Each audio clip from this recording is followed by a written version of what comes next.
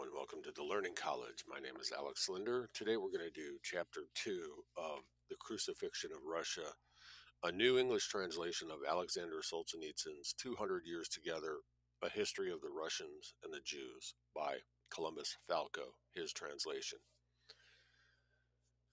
This will be recording number 3. You can find everything we do at vnnforum.com, permanently archived. I also posted at pieville.net, our social medium, and I posted on kirksvilletoday.com. But go to VNN Forum, go to the audio section, and you'll find everything that I and some other people have recorded if you want good stuff without the unjewed, vital Aryan documents. Today, Chapter 2. This will be slightly shorter, perhaps, than the first 2 recordings, although roughly similar. Chapter 2, page 54. Under the reign of Alexander I, by the end of 1804, the Government Committee on the Jews completed its work. And we heard last time about Derzhavin and his memorandum saying, here's what you need to do. You know, the Jews are liquor leasers.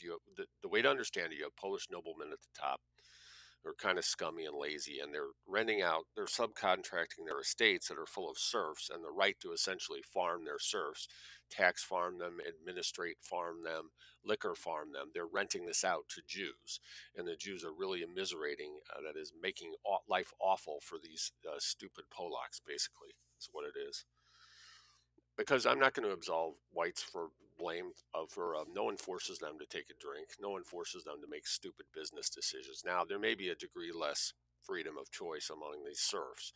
Back then, things were more divided into classes, and class was not just a social scientist designation, but an actual legal thing. So maybe there was a little less freedom, but still, no one can force you to drink. And drinking was as big of a problem as anything, even perhaps at this point bigger than usury, although that was also a big problem. Essentially, they were forced to sharecrop on terrible terms. I mean, like worse than you might find down in Alabama. And although sharecropping, whenever you hear about it in U.S. history, is always associated with blacks, there were plenty of white sharecroppers too. There were a lot more white sharecroppers than white slave owners, I'm going to guess, without knowing the actual statistics. By the end of 1804, anyway, so they had a committee to say, he wrote the memorandum, then they set up a committee with that had a lot of people on it, most of whom were disposed of the Jews. And we heard last time that Derzhavin, the Jews actually raised a bunch of money to bribe people not to endorse his recommendations for how to reform the Jews, which amounted to trying to make them more honest and get them out of liquor and the rest of this stuff, make them more civil, essentially an assimilationist program. But as we know, that never works. And the Jews formally responded, writing to the Tsar saying, or the Tsarina saying, hey, we're happy doing what we're doing. It's working for us. Yeah, why don't you just, don't worry about us. And they were even prepared, if need be, to assassinate Derzhavin, but the committee of, high-ranking people and Derzhavin himself, Derzhavin was about the only one pushing for the reform. The rest were on the side of the Jews for whether legitimately or because they were bribed, and the Tsar colded, if I may, to Derzhavin, and he basically retired after they ignored what he had to say. But anyway, we'll hear a little more about that. By the end of 1804, the Government Committee on the Jews completed its work.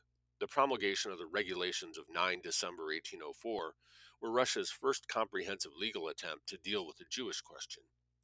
First comprehensive legal attempt to deal with the Jewish question, 1804. Again, Napoleon is doing the exact same thing just a few years later in France, and this results in the admission of Jews as full participating members of Western society, and within 100 years they've completely, essentially set up what they have now, to the extent they could, since the technology hadn't been completed. But they dominated the papers, they dominated the stock market, they dominated the professions, and they were driving Aryans out, and they were discriminating against them. So that's the result of assimilationist, of giving Jews full legal rights while also retaining special Jewish privileges.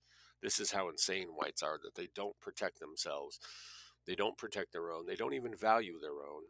And to the extent they see any difference, they're trained by these priests to regard it as merely religious. It wasn't until the end of the 1800s you had this beginning of formal scientific, hey, like maybe these are a different species, and the problem with them is their inherent traits, and we're inherently incompatible races, not that they have this or that view in religion. And of course, the biological view I've always contended is correct, and the religious view is wrong.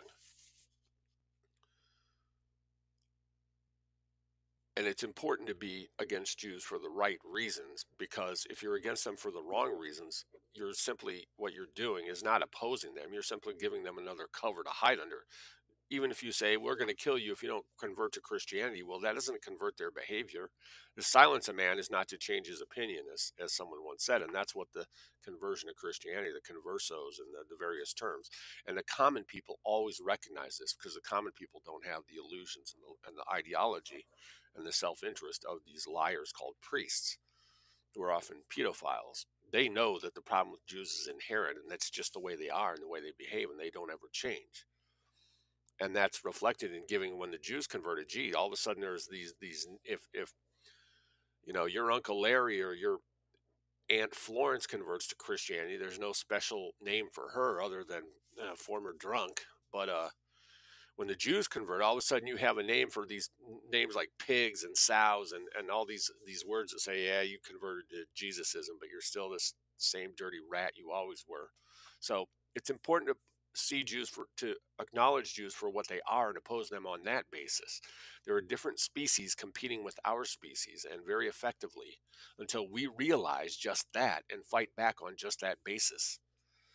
We have to value ourselves. If we don't value ourselves, we're always going to be open to some kind of attack or some kind of persuasion that we're not, well, you're not white. Whiteness doesn't exist, says a famous Catholic apologist, ideologue. Whiteness doesn't exist. Nothing in the Bible talks about white people. Well, of course, it's the history of the Jews, even though it's not history, it's fiction. Why are we focused on this other race and its supposed relation with God? And you start digging into God, and like everything else, the minute you dig into any kind of Jewish history or Jewish claim, it's found to be a pot of lies, or if there's anything valid in it, it's stolen from someone else. Jews were not monotheistic. They had multiple. Their Yahweh had a girlfriend, in fact. Other people have gone much farther into this, but I'm just telling you that everything Jews claim about themselves in time is revealed to be a lie. And particularly where they claim that they're mistreated or they're abused or whatever, it's always some goyim dared to fight back, even if it was just with words, as with Derzhavin. He actually tried to be completely fair to the Jews, as Solzhenitsyn observed last chapter, and the result was they tried to bribe people to throw out his recommendations and even were prepared to go so far as to assassinate him. But he got out of the picture shortly after the committee was established. So, as usual, anyone who's Jew critical is driven out of the public eye. Read They Dare to Speak Out. Don't remember if I made an audiobook of that or not, but it's a bunch of people across the spectrum. Cynthia McKinney, former senator from Illinois, is a Republican, talking about how they're essentially deplatformed after they dare to criticize the ADL or some other group of Jews, Zionists, who are misleading America and using our strength to serve Israel rather than the United States. For the 15th time, I'll try to get started here. By the end of 1804, the Government Committee on the Jews completed its work. The promulgation of the regulations of 9 December 1804 were Russia's first comprehensive legal attempt. First comprehensive legal attempt, that's what you would highlight, to deal with the Jewish question. Again, this is in Eastern Europe, same thing going on in the same decade in Western Europe under Napoleon. The committee explained that the concept of population transfer was in the best interest of the Jews themselves and would allow them to prosper, quote, opening the way to only their own benefit and removing anything from the road that can still seduce them. And you'll notice that Aryans at this time are seeing Jews as something, even though you're starting to see a growing demonstration of they have incredible pull and influence. They're still seeing this as this small group, even though they're not counted, of comparatively, if not poor, just sort of shabby people. There's no recognition of the threat this people could be because of their loyalty to each other, one, and their hatred of all others, two. There's not enough recognition of the actual threat that they represent, you see, and we're going to see that in Russia first and worst 120 years later after this stuff, or 110, 15 years later. So, and they're always, we're doing this in the best interest of the Jew. Jews are, of course, never looking out for the best interests of the Goyim, who are there only to serve them, which is their religious ideology. In fact, you shouldn't say religious at all. You should just say ideology. That's their ideology. The regulations established the principle of civil equality of Jews in Article 42. All Jews living in Russia are free and are made equal under the auspices of the precise laws along with other Russian subjects. So, full legal equality, 1804. The promulgation of the regulations of 9 December 1804. All Jews living in Russia are free. Again, the serfs are not free, the peasants were not freed till later, and are made equal under the auspices of the precise laws along with the other Russian subjects. According to the commentary of Professor Gradovsky in this article, quote, one cannot ignore the desire to merge the people of the entire population of Russia. The regulations opened more opportunities for Jews than the original proposals of Derzhavin. There was the institution of textile and leather factories, as well as the transition to agriculture in undeveloped land. There's a lot of Russia that's not developed, and like the Catherine would bring in Germans and put them out on the river and tell them to use your farming ability to develop this place. So they had a lot of land they wanted to develop. That's what they're always talking about here. You know how big Russia is. And offers of direct state aid. The Jews were given the right to acquire land without serfs on it, but with the right to use hired workers, including Christians. Jewish factory owners, merchants, and craftsmen were now entitled to travel outside the Pale of Settlement, quote, for a while, unquote.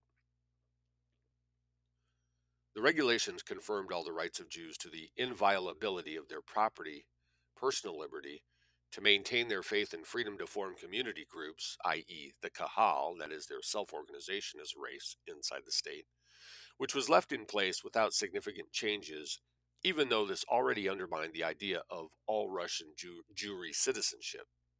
So they're able to eat their cake and have it too, as was the original expression, which again, very few people know if you want to increase your snob factor.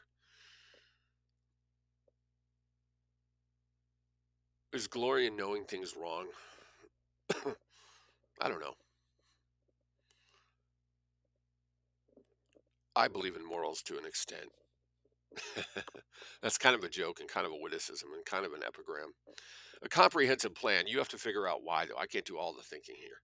A comprehensive plan for the establishment of Jewish schools was not adopted, but, quote, all the children of the Jews may be admitted and trained without any discrimination from other children in all Russian schools, high schools, and universities. So full formal legal equality and some special privileges to organize as a group within a group. Jewish children attending those schools were not to be proselytized or discriminated against on religious grounds. The regulations considered it necessary for Jews to master the local language, change their appearance and dress, and cooperate in the assignment of new family names for the purpose of a full and accurate census.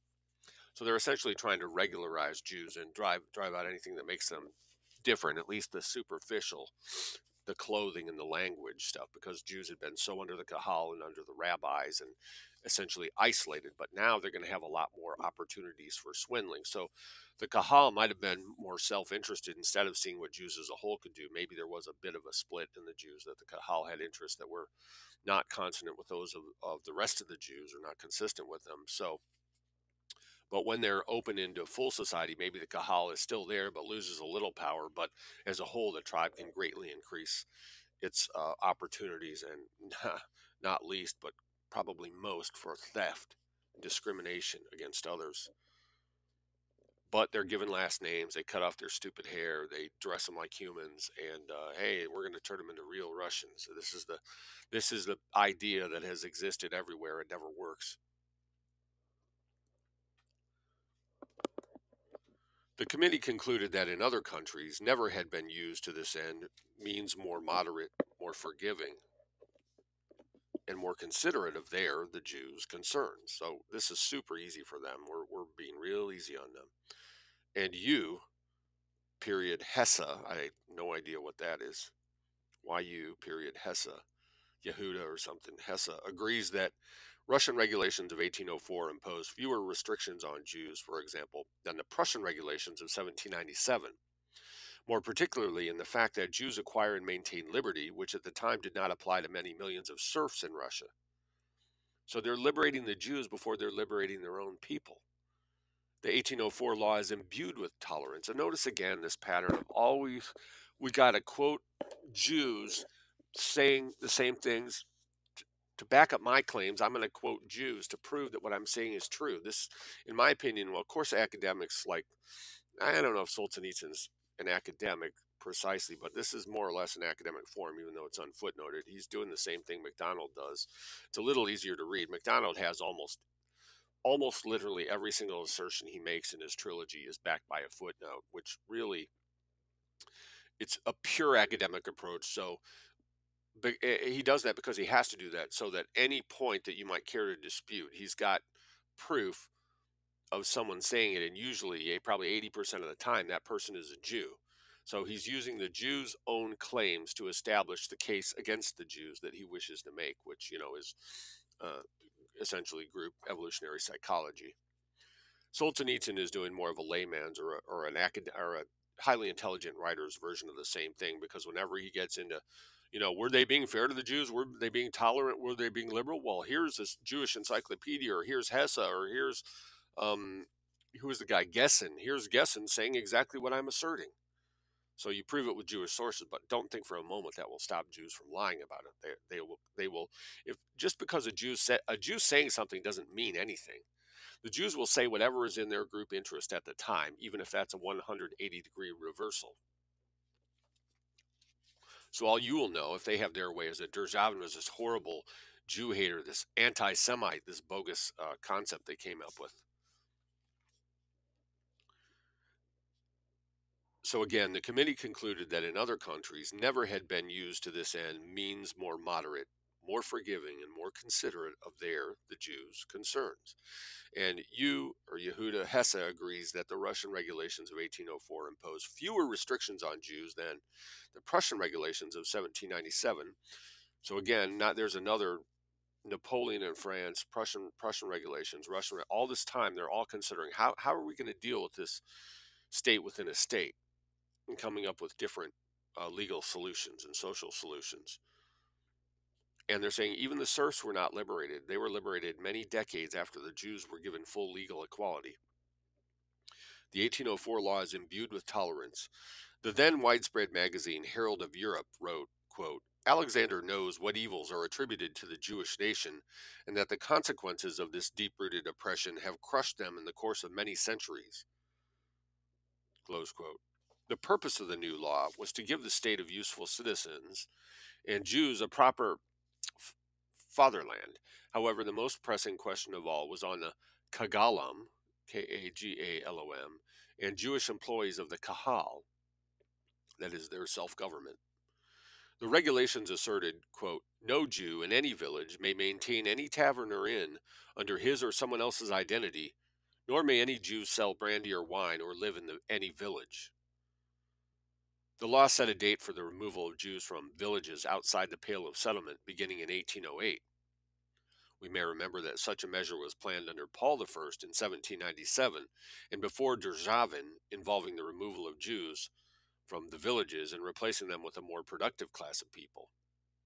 In theory, the Jews were supposed to give up their taverns and distilleries and engage in agricultural work on vacant lands in the Pale, and also in New Russia and Astrakhan provinces, see below, and even the Caucasus, with a 10-year exemption from taxes and with the right to receive special treasury loans.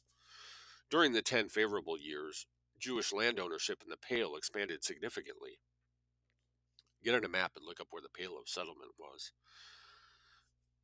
On the prohibition of the Jewish trade in alcohol, the committee argued that as long as the monopoly existed, the Jews would continue to be held in hatred and contempt by their fellow citizens, as long as Jews had a monopoly on trading alcohol.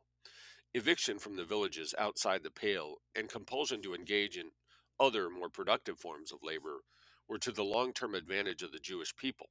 Why would anyone seek to maintain only one single monopoly when now land ownership and many other ways of earning a living were open to them, albeit only in the legally designated areas? The argument seemed to be weighty. However, Hess of the committee stated that, quote, "It is naive to believe that economic effects on the life of a people can be modified by purely mechanical means, by orders. You can't just inorganically change us from what we are, scumbags, into healthy plants." On the Jewish side, there were protests against the planned expulsion from the villages and the compulsory secular occupation of the Jews as horrible and cruel, and the 1804 law was still being condemned a century and a half later as such by Jewish historians. The screeching and the whining never end. And always let us follow Tanstaffel in using screeching to describe the emissions of Jews through their northern cloaca, as it were. Almost immediately after the regulations of 1804, the European situation encroached on Russia and war began to loom with Napoleon. The Jews of Russia were fascinated with Bonaparte and the complete liberation of Jews, which he had decreed in France. And remember, he was going to go down to the Holy Land and liberate them. We've heard about it in E. Michael Jones. He didn't quite make it. Giving them full civil rights, as he did in France, without compelling them to do any physical labor and allowing them to work at non-strenuous, purely administrative and economic occupations. Napoleon established a Jewish Sanhedrin, that is, a council, a gathering of the rabbis, in Paris to act as a kind of early European-wide council for Jewish affairs, under French tutelage, of course, and Russian Jewry participated in this. In 1806, Alexander I created a new committee to consider the advisability or otherwise of delaying the relocation of Russia's Jews within the Pale of Settlement. The expulsion of the Jews from the villages laid down by the 1804 law was originally to be completed by 1808, but there were practical difficulties, and in 1807, Alexander submitted a memorandum on the need to postpone the eviction. At the same time, the Tsar issued a royal decree that allowed all of Jewish society to elect a body of deputies to assist in the successful execution of the 1804 regulations. These elections of deputies in the Jewish Western provinces were held, and the responses were presented to St. Petersburg in various attempts to delay the eviction indefinitely.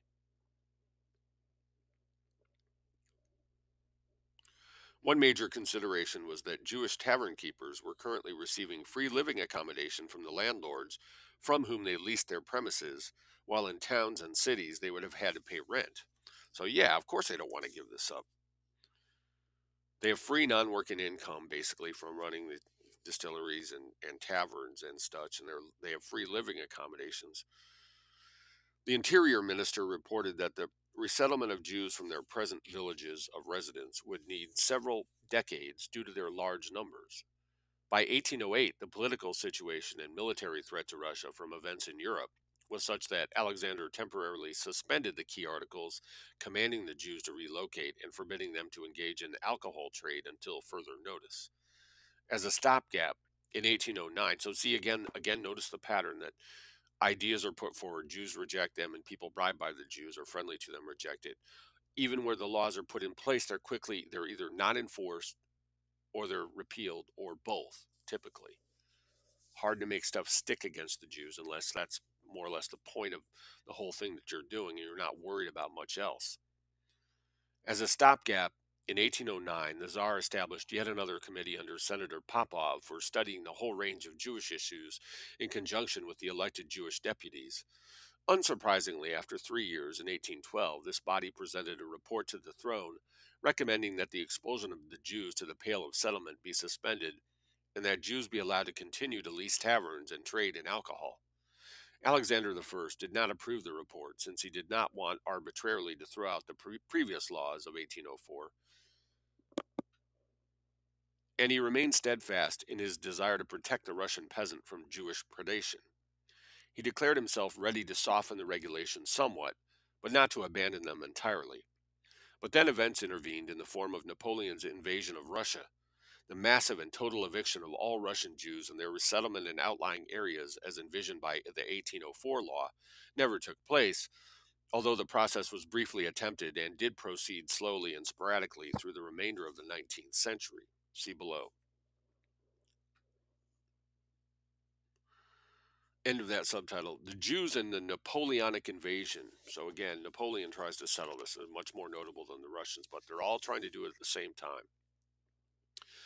The Jews and the Napoleonic Invasion, the bottom of page 58. During the 1812 invasion, in some locations, the Jews were the only residents who did not flee the French army into the woods or elsewhere. So the Jews are prepared to celebrate this guy who they think will give them even more than what they had from these liberal Russians, just as they were welcomed their brothers in Russia once the USSR had revolted, coming into their coming to the Western Eastern European lands in World War II, because they know that they're their Jewish buddies. The communists are going to discriminate in their favor. So during the 1812 invasion of Napoleon into Russia, in some locations, the Jews were the only residents who did not flee the French army into the woods or elsewhere. And of course, the actual Russians, are going to notice this. These Jews refused to join Napoleon's army as soldiers, but supplied the French troops with forage and provisions unquestioningly. In other areas, Jewish merchants assisted the Russian military through allowing them to use, quote, Jewish mail, a private, unquote, a private network of couriers and postal stations in taverns that transmitted information with unprecedented speed. And see, this is the Jews working as a tribe. They have a Jewish internet, or a Jewish Pony Express, before anyone else. And of course, this is how Rothschild famously bet on the Battle of Waterloo and got rich in the stock market, knowing the actual result and pretending the opposite, because Jews have a network of Jews, and again, they're merchants and traders. They have vast, far-flung networks, and every tiny little cell communicates with every other. So they really are like a cancer network operating in the body area of the different European nations. A private network, Jewish mail, in quotes, a private network of couriers and postal stations and taverns that transmitted information with unprecedented speed. Individual Jews were sometimes used as couriers for communication between the units of the Russian army, since they could pass through French-held territory more easily than military riders. When the Russian army returned after beating back the French, most of the Jews made a great show of enthusiastically welcoming the Russian troops, giving them bread and wine. Even the future Nicholas I wrote in his diary, "It is surprising that in 1812 they, the Jews, were perfectly true and even helped where they could with danger to their own life." Well, they're always going to go. See, they're going to be sycophantic when they have to be. It's not a principle with them. Like us, we should feel, or we have felt until we became Christianized. We felt embarrassed at being cucks. But to Christians, being a cuck is a way of life, an ideology, even a morality. There are no cucks who are not Christians.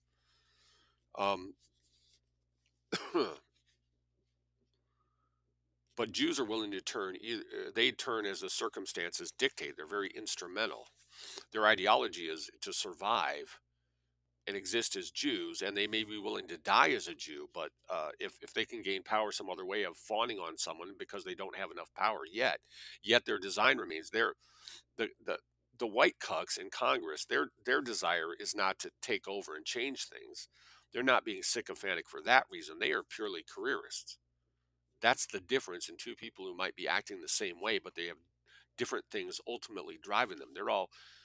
They all have their careers, their personal interests. They're not there for trumping for any race or ideology. They are there for themselves.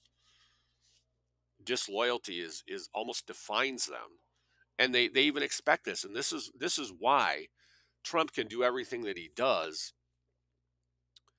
He can betray his wife. He can betray any expressed principle. Anything he says at all of his mass rallies, he can never do it. And yet the people won't abandon him because they understand how it is. Everyone's out for himself, and betrayal is the name of the game. And Trump's not any worse than the other side. He's a little bit better. So they constantly forgive betrayal. When you forgive betrayal, you're subsidizing it. You're going to get more of it.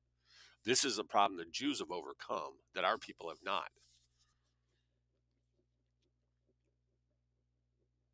And that ability to overcome disloyalty and to achieve actual real world loyalty is what has led Jews to the top.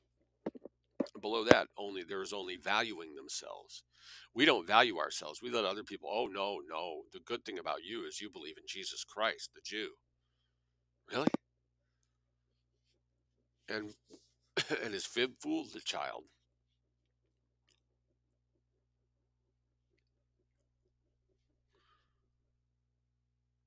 With the cession to Russia after 1814 of central Poland, the empire acquired more than 400,000 more Jews, and the Jewish problem for the Russian government worsened accordingly. Remember earlier, last time we heard they'd acquired 1 million Jews. As they get these new lands, they get these Jews, they get a bigger problem: indigestion. In 1816, the Council of State of the Kingdom of Poland, which still existed, decided to begin the expulsion of Jews from the villages, allowing Jews to remain only for direct agricultural work without the help of Christians. But the Warsaw Kahal appealed immediately to the Russian emperor, and Alexander released the Jews who had been put to manual labor and confirmed the right of the Jews to engage in commerce and to trade in vodka. What they do, these pizza rats. However, in the Senate rules of 1818, Jewish leasers and liquor sellers were again excoriated. In the Senate rules of 1818, the Jews were accused of forcing Russian peasants into lifelong debt, keeping the peasants drunk and poor, taking their cattle and tools in exchange for liquor. During those years, the future Decembrist Pestel, Pestel, served in the Russian army in the western provinces, i.e., Poland. Certainly no defender of autocracy and an ardent Republican, Pestel wrote some of his observations about the Jews he studied. Pestel, quote, "Waiting for the Messiah, the Jews consider themselves temporary townsfolk where they are, and therefore do not want to engage in agriculture or artisanship, and are for the most part engaged in selling merchandise. Jewish clerics called rabbis contain their people in isolation by forbidding, in the name of faith, ever reading any books but the Talmud." This is why they had no culture. "People who will not seek enlightenment will always remain under the power of prejudice. The dependence on Jewish rabbis is so ingrained that every order is executed faithfully and unquestioningly. The close relationship between Jews gives them the means to accumulate large sums of money for their common needs, particularly for the corruption of various rulers, to covetousness, and to all kinds of abuse. For them, the Jews are useful. They easily become sovereign in those provinces where they have their residence. All trade is in their hands, and there is little that peasants who have no means of paying their debts can do. The former government, that of Catherine, gave them many different rights and benefits, reinforcing the evil that they do, such as the right not to give recruits to the army, exemption from military drafting, the right not to declare the dead, the right to sue each other in their own rabbinical courts, and moreover, they enjoy all of the same rights as Christian nations. They constitute a special and completely separate state, and the fact is that in Russia today, they have more rights than Christians themselves. This state of affairs, notice how they say Christians rather than Russians. This state of affairs cannot, they're still defining Jews as a religion. This state of affairs cannot continue, as it condones the hostile attitude of the Jews to the Christians and put them in a position contrary to public orders in the country. And see, this is why this mistake of seeing the Jews as a religion, they're rather than racial, is ingrained at this point. It hasn't changed until the later 1800s, but it's an essential thing to see that the problem is religious. When Jews take power, sometimes they will ban churches for a time, but currently in the West, everywhere you can go to a Christian church, whereas you cannot get anything relational and usually not even something weakly conservative on the airwaves without being banned or thrown in jail. So the attack is absolutely racial, and not acknowledging that is a large part of what helps the attack to succeed, and certainly what prevents us from coming together to defend ourselves. Anyway, that was a brilliant statement. I think that was better than Derzhavin's stuff, and that came from Pestel, describing basically, yeah, they're a state within a state. They get special benefits. They have all the rights of everybody else, and they have special benefits on top of it, and they're doing nothing but suborning our people into drunkenness and other misery. Subtitle: The Last Years of the Reign, page 61.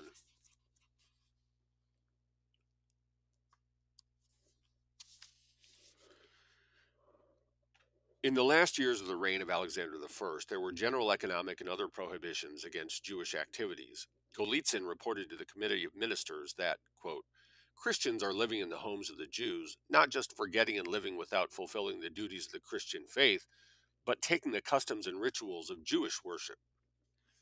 The decision was taken to prohibit Jews to take in servants of the Christian faith. It was considered that, quote, it would be good for the poor Jews who could replace Christian servants. However, this did not happen, and no wonder. In the Jewish city, there was mass poverty and misery, urban Jews being mostly poor, barely earning their livelihood, but never was the opposite was observed. The Jews did not go into home service for Christians. And again, remember, the National Socialists in Germany forbid Christians for working for Jews in that kind of guise, particularly working as their house servants. From 1823, Christians were allowed to rent property to Jews in the case of tax farmers only. There were, as always, endless loopholes around the law. In many cases, the law was simply ignored, and strict observance of the ban was almost never carried out in practice. So in Russia, law doesn't really mean that much, at least as pertains to Jews. We can clearly see that. Again, notice the pattern. Objections to Jews arise. They're always the same objections. If they culminate in any kind of a law, accumulate in any kind of a law, the law is ignored. That's the pattern. In those same years, in response to the rapid development of the sect of Subbotniks in Voronezh, Samara, Tula, and other provinces of the Pale, steps were taken to suppress the worst Jewish abuses. For example, in 1821, the Jews who were charged with, quote, grievous bondage of peasants and Cossacks, that's a direct quote, grievous bondage, were expelled from the rural areas of Chernigov province, and in 1822 from the villages of Poltava. Again, if you're going to be listening to all these, I recommend you get a map of Russia and really just take 5 minutes and just look it over and see where all this stuff is. Now, I'm hardly an expert that just by reading the place names I can explain where they are, but I'm going to do that myself. I'm embarrassed I haven't done it yet, but I should have. And refresh my mind on where exactly the Pale of Settlement is and the various rivers and some of these towns. But the key is you get the pattern. I don't think you need to be a student of history. What a stupid phrase that is, but you need to go to history uh, to learn about certain individuals and their greatness, what made them great. That's important, and also more important, just to see the patterns of things. And once you get the pattern, you can pretty much bet that it's going to carry on in the current day. Beyond that, you may just have an interest in it. I wouldn't say I don't particularly. But getting the pattern right isn't, and the evidence you need for arguments to get white race on the right track. Just as we get our diet on the right track, we have to get our minds on the right track about who we are. Okay, who are we? What happened to us? What are we now? Why are we in the position we're in now? What can we do from this position going forward? What kind of goals do we want to reach as a race? How do we get there? Again, we're blending philosophical and instrumental questions. Now, so, they keep being accused of you're harassing, you're oppressing the peasants. In 1824, when riding in the Ural mountain range on a botanical expedition, Tsar Alexander I noticed a significant number of Jews who engaged in the secret purchase of precious metals, corrupting local inhabitants to the detriment of the treasury and private investors. They similarly undermined the treasury by engaging in widespread smuggling along the western border of Russia, transportation of goods and products in both capital and in trade. Governors denounced them, asserting that smuggling involved mostly Jews, especially in densely populated border strips. So essentially, the Pale is almost kind of like a little Israel, and they're fanning out from there and doing their dirty work and maybe running back, is what I'm suspecting. Again, when you have a pattern, you have knowledge when you can predict things. That doesn't mean like predict absolutely the price. It means when you can predict an outcome, you have a valid theory that helps explain what's going to happen, not when you do what most people do, which is look backward and claim you knew it all the time. That's common, low, and most importantly, that's wrong. That's not the way to do it. A theory, when you understand Jews, you can predict their behavior in the general. well, they're gonna like today. What do we know? Well, they're gonna sex farm children and steal stuff, and then if they're caught, they're going to do less or no time. They're going to be pardoned instead of being executed. But if they can, they're going to flee to Israel. Well, if they do that today, what would they have been doing back then? Well, what did they have to work with? They had a Pale of Settlement. Now they're allowed full legal equality, at least in a lot of areas. So you would think they could fan out, maybe go where they're not supposed to, do what they're not supposed to do, then maybe run back to the Pale. Or maybe since they have this network of Jewish mail, they can communicate. They can, hey, Bar von Theftim needs to flee Russia and run over to Paris, and they communicate this through their network and get one of their guys out of town. So, understanding the Jew, you can predict how the Jew will behave. So it is with everything and everyone. So they undermine the treasury by engaging in widespread smuggling along the western border of Russia, transportation of goods and products in both capital and in trade. Governors denounced them, asserting that smuggling involved mostly Jews, especially in the densely populated border strips. In 1816, there was an order issued in Volyn province completely to evict all Jews from a 50-verst border strip. I don't know what verst is, some Russian measure of land.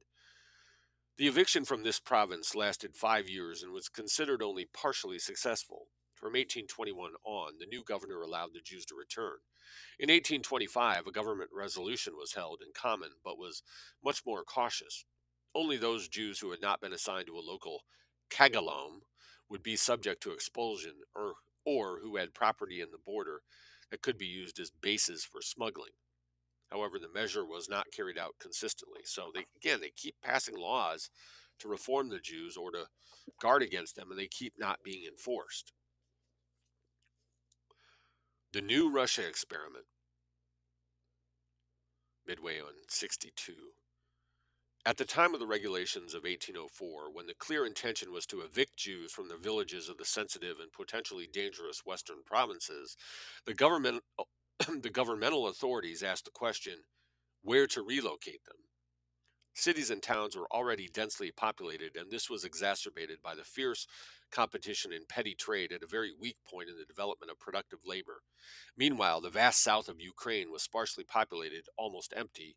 It made obvious sense to evict from the villages the unproductive Jewish mass and turn them to agriculture in what was called New Russia. 10 years earlier, Catherine tried to implement this idea, including a double tax to encourage Jewish emigration, but this measure failed because there was no accurate census or counting of the numbers and whereabouts of the Jewish population.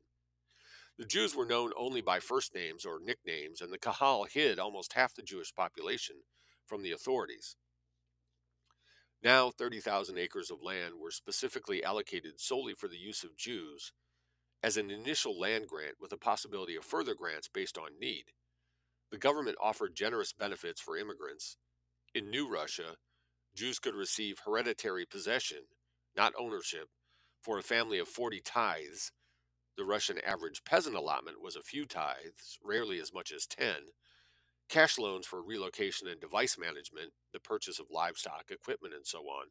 Loans repayable only after 10 years, and a preliminary construction of chopped timber huts for immigrants. In this area, not only all poor men, but even some landowners lived in adobe houses. So very, very favorable to, hey, look, they're basically like giving them like, in the American West, like homesteading. Hey, if you just, you go out here, we'll give you loans, we'll give you buildings, we'll even make you a little hut. You don't have to pay back the loan for 10 years. We're giving you a really good start, and you can have an honest occupation. Jews, no, thank you. They don't want that. They want to keep tax farming, leasing liquor, distribution. They want to keep doing usury. Why wouldn't they? Farming is actual work. It's hard. Enlightened Jewish figures, while still very few, Notkin, Levinson, he has in parentheses, also supported the government's initiative and were reasonably aware of the need for the Jewish people to move to productive work, although they emphasized that this should be achieved by measures of encouragement rather than coercion, carrot rather than stick. The epic of Jewish agriculture in Russia is presented in bulky and painstaking labor by the Jew V.N. Nikitin. So again, the honest Aryan citing Jew sources to prove his points that Jews will whine about, he knows beforehand, who devoted many years to the study, this Nikitin, Nikitin, Nikitin devoted many years to the study of the vast and unpublished archives of the official correspondence in Petersburg on the subject of Jewish settlement in New Russia. All this is abundantly represented in his book with layered sets of documents and statistics from multiple sources and sometimes contradictory reports from inspectors over a period of many years, overly rich for our very brief overview of the material here.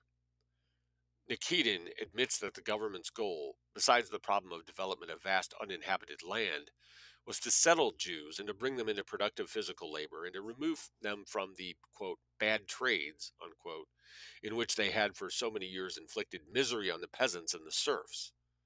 Quote, the government invites them to apply themselves to agriculture with a view to improving their own life. But if there's one truth through history, Jews are not interested in agriculture. The Jews were not lured by the promises of the government and, on the contrary, evaded resettlement by a variety of means. The resettlement idea was essentially benevolent in intention, but it was not in conformity with the desires of the Jews themselves and was, frankly, beyond the limited organizational capabilities of the Russian administration. It was reserved for the Jews in the New Russia tithing, capital on the T, and then for decades kept inviolable just for them. Publicist I.G. Orsha, O-R-S-H-A, later expressed the proposition that Jewish agriculture could only be successful through the transfer of state-owned land to the Jews right there nearby in Belarus, in the villages where they had lived before. However, there simply wasn't enough state land in Belarus for the purpose.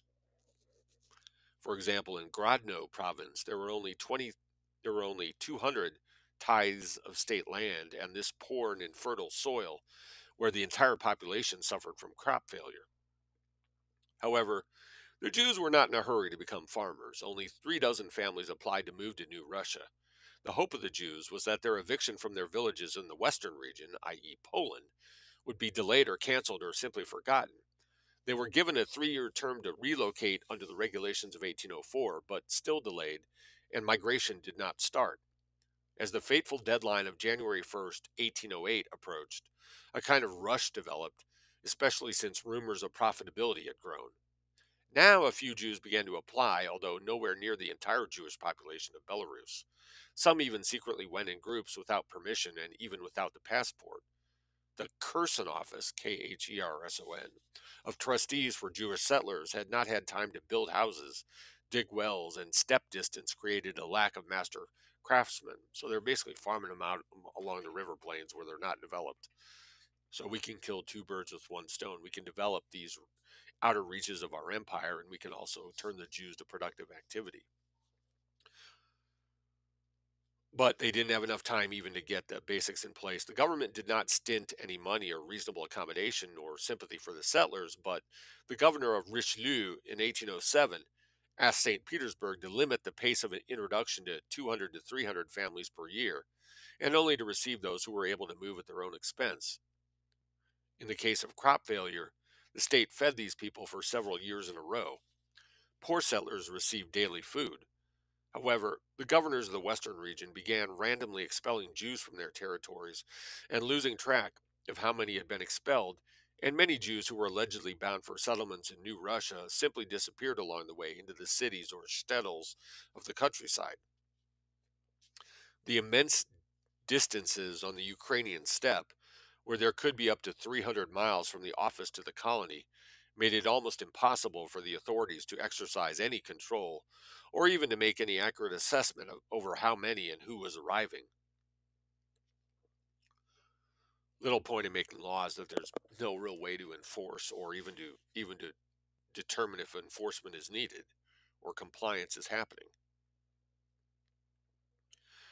There was a lack of housing, wells, and facilities. Lack of accurate administration, correct accounting, and distribution led to the fact that some settlers received more than others. They complained about the non-receipt of feed and loans. The small colony caretakers were unable to function. Flipping to 66. Rangers were paid a miserable wage. They often did not have horses and had to try to operate on foot. In many cases, after 2 years at the new location, the settlers had no economy, no crops, and no food. There were problems with the settlers' land titles. Records keeping on deductions and loans was a shamble. Loan money disappeared, and so did many of the Jewish settlers who appeared in the colonies, got whatever they could get by way of loans or goods from the government, and then fled to nearby cities where they loitered and resumed their former habits of money lending, liquor selling, merchandising, and other wanted trades minimal on physical labor. Many offices and inspection reports reflect how the new settlers were farming. The settlers claimed to be completely ignorant of the most basic principles of agriculture, and the state ended up hiring Russian peasants to teach them how to farm. Jews were given special allocations of seed grain that were either wasted or sold. They were given agricultural implements that they broke or sold. They slaughtered their cattle for food, then complained about the lack of cattle. Again, that old orphan joke. Many Jews got their start as auctioneers and livestock brokers through the selling off of their own livestock given to them by the government. The homes provided for them by the government were not maintained, and they were illegally sold to Russian peasants. Many complained that they did not expect they themselves would certainly be forced to engage in agricultural work, but obviously they understood corn hired workers,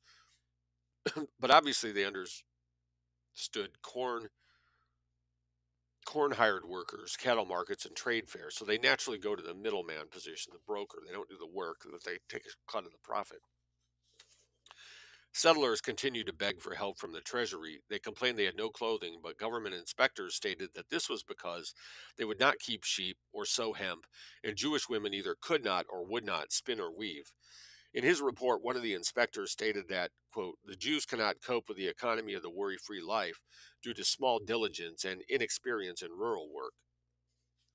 However, he considered it appropriate to add, quote, one ought to prepare for agriculture from a young age, and Jews 45 and 50 years old who have lived a pampered life cannot soon make farmers. The fiscal expenditures required to maintain the settlers doubled and tripled, and the local officials were all the time requesting supplements. St. Petersburg determined that many of the problems came down to the fact that Jews intentionally evaded tillage.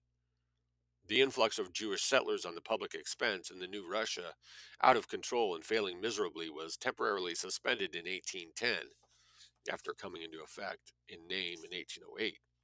In 1811, the Senate restored the right of Jews to sell wine in the state owned villages, repurchased in the Pale. And when it was learned in New Russia, the news caused many who had migrated to New Russia to leave and return to where they came, and many others to open illegal taverns and establish illegal alcohol trades in New Russia itself.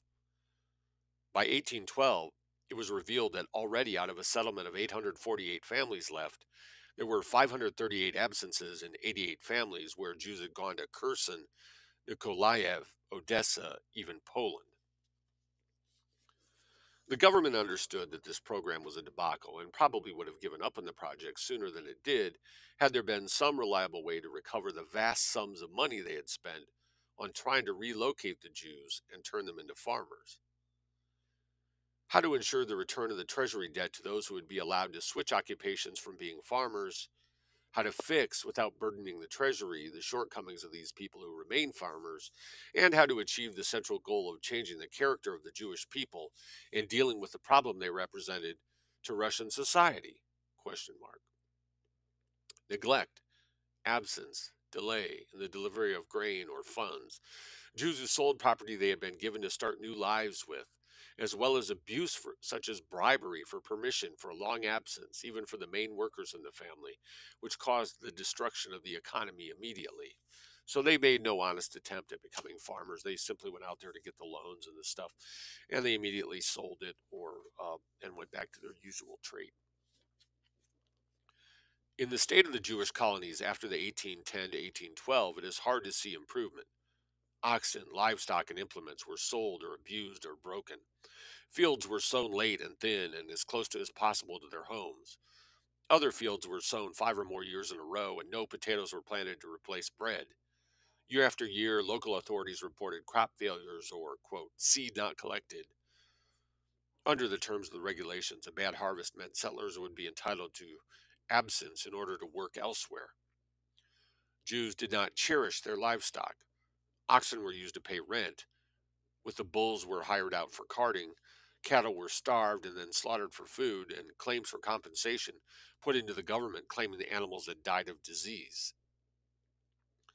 The Jewish settlers refused to take the most basic care of their property or animals. Quote, they do not care to have a strong barn or pen to which to divert the cattle at night. It would be difficult. At night, they indulge in endless sleep. Shepherds are children or lazy, and on holidays and even Saturday, they drive all without shepherds and will not even try to catch thieves. They murmur against their co religionists who work hard and bring in excellent harvests, lest the authorities say this shows the ability of Jews to do agriculture and compel them to engage in it. So they could do it, they just don't want to. They, quote, do not fit with the agriculture. They set out secretly to practice as little arable farming as they can, so as to give the appearance of failure, that they might be allowed to return to the sale of wine, again allowed to their co religionists back in old Russia. Cattle, tools, and seed they buy several times, again and again, to lend to feed. Quite many of them, getting a loan, and regardless of the masters, are in the village just in time for cash distributions and then go without money to county towns and villages for fisheries. Others endowed with land sold it, and albeit in vagrancy, lived in Russian settlements for several months, sometimes with passports missing. That unsettled Israelevka Kherson province, quote, its settlers considered themselves entitled to engage in fisheries and settled only to enjoy the benefits, unquote, of the 32 families who lived on the site of 13.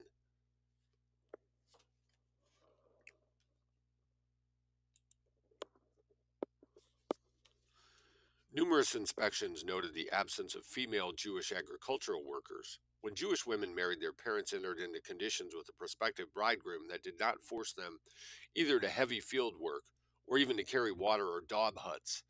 Hired workers would do this. Jewish husbands were also contractually bound to procure them ornaments for the holidays, fox and rabbit fur bracelets, hats, and even pearls, things of luxury and extravagance such as silk, silver, and gold. These conditions forced the young people to meet the whims of their wives to the ruin of their farms, while other settlers did not have winter clothes. Marriage took place too early, significantly sooner among the Jews than among other peasants. Large extended families created all living in the same house created untidiness of life and scurvy. But some women did marry commoners and leave the settlements. In numerous denunciations from Jewish settlers from different colonies were heard repeated complaints that prairie land was so solid that it required 4 pairs of oxen to plow, the frequent crop failures, the lack of water, lack of fuel, poor, pernicious climate leading to disease, to hail, locusts. There was some truth to this, but much exaggeration as well. Settlers with the smallest of grievances immediately complained and always increased their claims, but when they were right, they were compensated. However, as we turn on to 70, says Nikitin, in the same wilderness, in the same years, the same virgin soil, under the same locust, German colonists and Mennonites and Bulgarians prospered. The Germans are the best farmers in the world, of course, at least by comparison to the Jews. They suffered the same lean years, the same disease, but they always had bread and cattle, lived in clean and attractive houses with many outbuildings, ample gardens, and greenhouses. The difference was so striking that individual German colonists were invited to live in the Jewish colonies that they might pass on the experience and set an example. The Russian peasant, says Nikitin, by way of explanation. Remember, Catherine brought a bunch of Germans onto the Volga to settle. The Russian peasant, says Nikitin by way of explanation, quote, gravitated over them the yoke of serfdom. They took everything stoically and demolished any adversity. Jewish colonists bailed out everywhere. They attracted runaway serfs who were paid by the settled colonists. Farmer Jews took in vagabonds with affection and greetings for the tramp who willingly helped them to plow, sow, and reap, and some, to better hide, even joined the Jewish religion. These cases were detected, and in 1820, the government forbade Jews to take Christians into their service, always trying to get someone else to do their actual work, whether it's fighting wars or even tilling the soil. Meanwhile, in 1817, the 10-year tax exemption for Jewish settlers ended, and now the time had come to equalize them in taxes with the state peasants. Immediately, a movement had started of settlers' collective pensions, but also among officials requesting an extension of benefits for another 15 years. Always they have to have special privileges.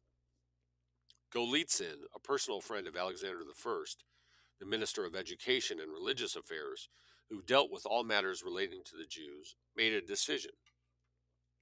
Golitsyn made a decision to extend the Jews' tax exemption for 5 years and the payment of the debt for the loan to 30 years. Essentially, the Jews are getting free money, just act like non-niggers, and they refuse. Nikitin found these petitions by the Jewish colonists, quote, extremely characteristic in their content. Oh, he's starting to notice there's something racial about it, maybe.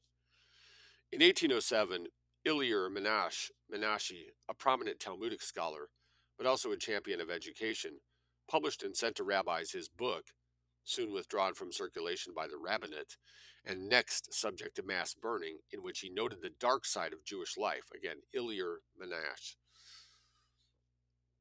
There was poverty and unusually large families, but, quote, could it be otherwise when the mouths of the Jews were more than their hands?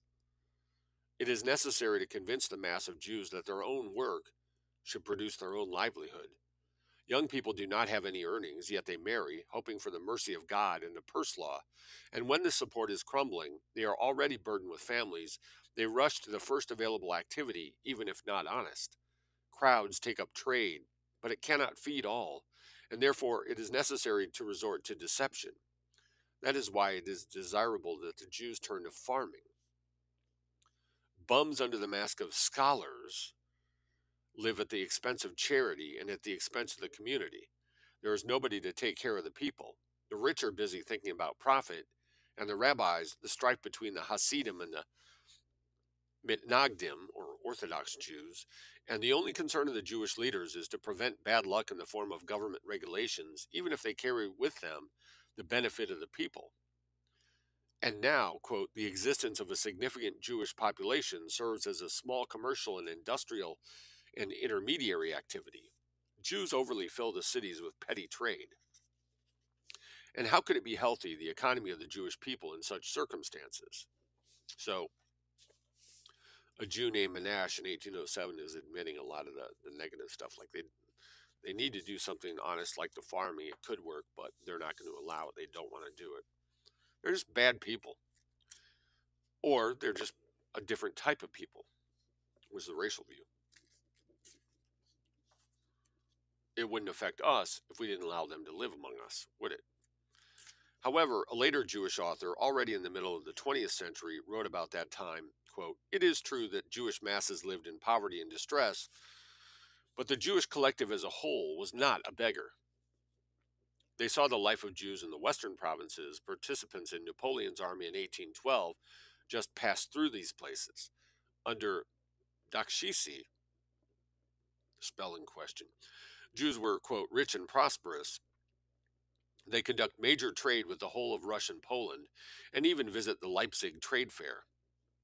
The Jews had the right to produce alcohol and vodka and honey. They were tenants or owners with taverns located on the main roads. The Jews of Mogilev were prosperous and conducted extensive trade, although, quote, along with them they were the terrifying poor, unquote. Almost all the Jews had patents on the trade in alcohol, more from a third-party witness. Quote, in Kiev, countless Jews. The common feature of Jewish life was satisfaction, although not universally, says Solzhenitsyn. So some were poor, but overall they were not beggars, they were not poor, and most of them were doing well. From psychological and domestic point of view, observers found Russian Jewry characterized by, quote, constant vigilance to his fate and identity, to his struggle and self-defense. The, quote, domineering and authoritative social forms for the preservation of life, unquote, were prominent in them. Adaptation to the new conditions of life was largely a collective adaptation and not individual. And we need to appreciate the organic coalescence and unity, which the first half of the 19th century gave Russian Jewry a definable character in the world. This world was too small, limited, and subject to harassment associated with suffering and hardship, and yet to them it was the whole world. Man there is not choked. It was possible in this world to feel the joy of life to be found in it, to find material and spiritual sustenance, and it was possible to build a life in it to taste and mood. The value here was the fact that the spiritual aspect of the team had been associated with traditional scholarship and the Jewish language. Over to 73. Another author of the same collection of accounts of Russian Jewry noted that, quote, injustice, material poverty, and social humiliation hampers the growth of self-esteem among the people, close quote. Like almost every question related to Judaism, it is difficult, and the picture presented here is of those years. We should never lose sight of this complexity and always keep it in mind, undeterred by apparent contradictions between different authors. Once, before the expulsion from Spain, Judaism marched in front of other people on the path of progress. Eastern European Judaism now came to the first half of the 18th century to complete cultural impoverishment. Disenfranchised and isolated from the outside world, it withdrew into itself. The Renaissance passed without affecting it, as did the intellectual movements of the 18th century in Europe. But this Jew was strong within himself, bound by countless religious prescriptions and prohibitions. A Jew was not only burdened by them, but also saw them as a source of endless joy. His mind found satisfaction in the small dialectics of the Talmud, in the sense of mysticism of Kabbalah. Even Bible study receded into the background, and knowledge of grammar was almost considered a crime.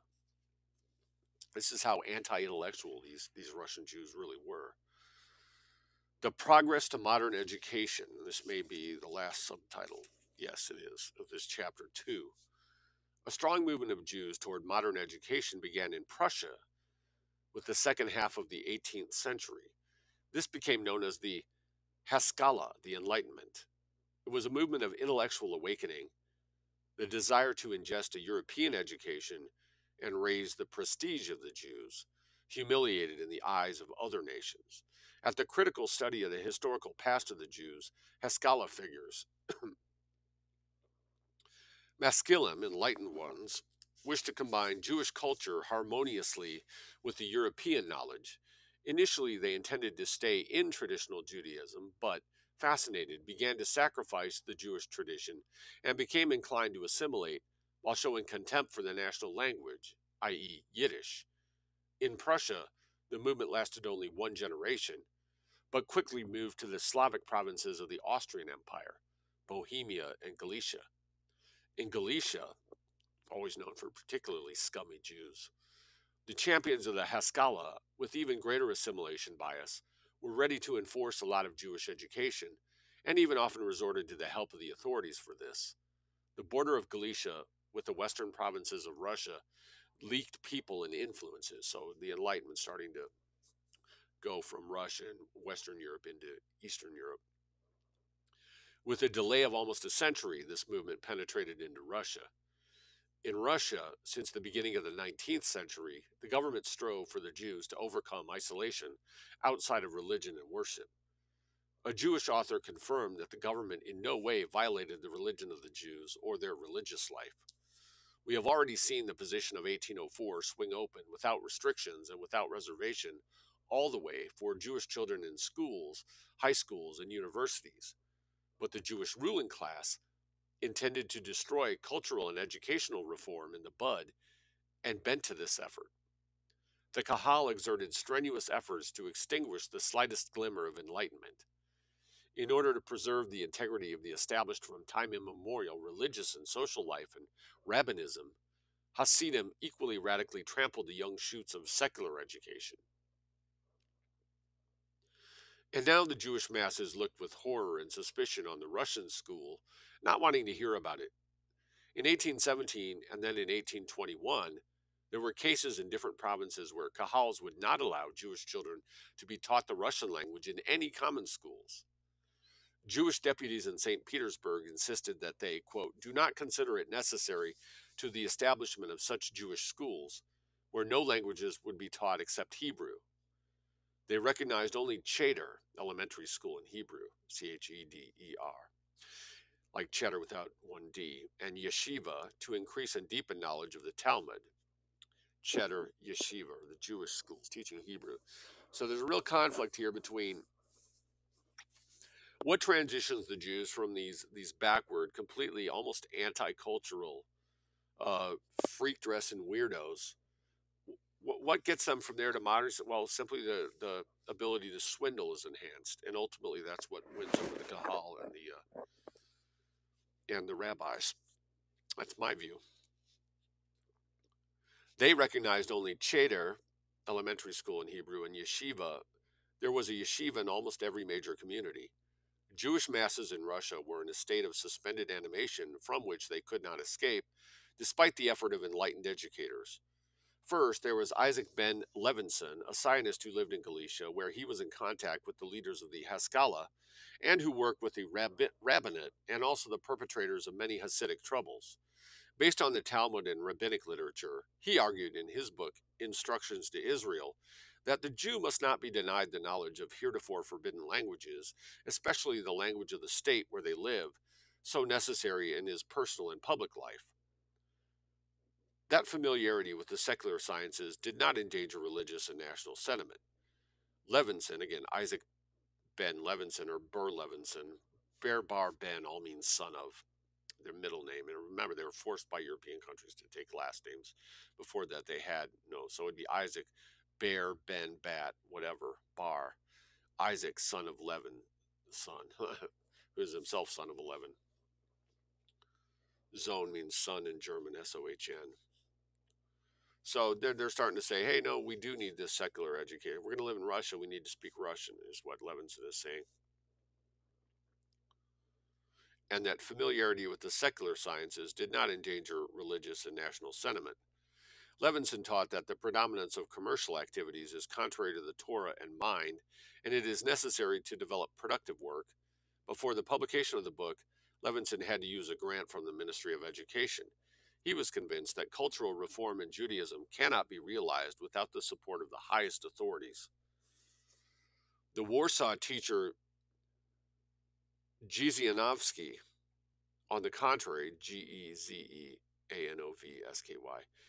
the Warsaw teacher Gzianovsky, on the contrary, did not rely on the Talmud and strongly opposed it, attributing to the Kagalam rabbinate the, quote, spiritual congestion in which people live petrified, and that only, quote, the after depreciation of their rabbi's power may be the secular school be introduced. Only after the depreciation of the rabbi power can you get them in the secular school. Belamidov, Orthodox teachers, check and prevent the teaching of pedagogically useful and moral knowledge. The Kahal had to be eliminated from financial management of the community, and the allowable age for marriage had to be raised. So basically, they're completely insulated. They're teaching them only this Jewish garbage. They're dressing weird. Everything that will separate and isolate them. We've heard a lot about that in MacDonald's second book, or no, his first book. I think what they shall dwell alone, and how separate they are. So everything the rabbis did was aimed to keep them the same and keep them separated and isolated and under the control of Kahal and the rabbis. But now that they're being made fully equal citizens, they're going to have to emerge into the community. They're already parasitizing, but think of they can parasitize 10 times better if they know the language and they know the customs and they dress the same and they work their way and infiltrate into it better, right? So that was the ultimate argument that will ultimately win. Although there's always these different versions, there's still plenty of Orthodox who keep the strange dress and breed, but they also still cheat, like the Cars for Kids scam, where it's created by Jews and they run it as public service announcements on the radio, and then the money all goes to these dirty Jews. So in the end, what's good for Jews is the guiding principle here that ultimately even the rabbis will come around on.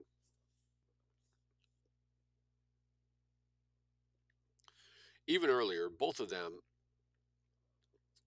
already mentioned Giller Markovich, Giller Markovich, in a memorandum to the Minister of Finance, who wrote that, quote, "For the salvation of the Jewish people from spiritual and economic decline, kahals must be destroyed. Non-Jewish languages should be taught to organize their factory labor and allow trade freely across the country and use the services of Christians." Now, are the kahals destroyed, or are they more or less reformed into the 1001 committees, the ADL, the AJC, the various other Zionist committees the Jews have effectively carry out the same functions? There's millions of Jewish 501c3s in the USA. And later in the 30s, it is largely the same, repeated by Chernigov merchant Littman Feigen, and repeated more forcefully through Benkendorf and Nicholas I. Feigen was supported in bureaucratic circles. He defended the Talmud, but attacked the Melamed, claiming that they were, quote, past ignorant, unquote. They teach theology based on fanaticism, unquote, and, quote, inspired children contempt for other sciences as well as hatred of the infidels, unquote. He too thought it necessary to abolish kahals. Hesse, or Hess, serial enemy of the Kahal system, expresses that Kahal despotism was the, quote, dumb anger, unquote, in the Jewish people. However, longer in coming was any practical way to force through secular education in a Jewish environment. The only exception was Vilna, under the influence of her relations with Germany, and a group of Maskilim in Odessa, young capital of New Russia, with many Jewish immigrants from Galicia, porous borders, but inhabited by ethnic diversity and full trade movement. Here the Kahal felt strong, and intellectuals, on the contrary, felt independent and culturally merged with the surrounding population, including in their clothing and appearance. Even though most Odessa Jews resisted the establishment of schools of general education, the efforts of the local administration in the 30s and in Odessa and Chisinau achieved some success in secularizing Jewish education in those areas. Throughout the 19th century, the development of Russian Jewry had historic consequences for Russia and for all humanity in the 20th century. Through concentration of the will, Jewry was able to break out of still dangerous conditions, achieve a lively and varied life. By the middle of the 19th century, the revival and flowering of Russian Jewry stood out visibly. End of chapter 2 on page 77. This is recording number 3.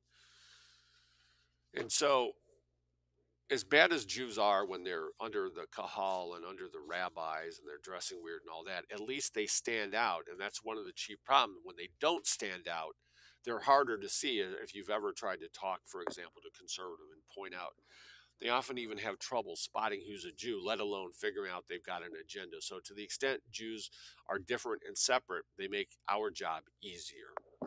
That's where we're going to leave it today. And I said, turned out to be, it was a few less pages, but I guess I had a little more to say. Anyway, everything we do at vnnforum.com, pyville.net, kirksvilletoday.com.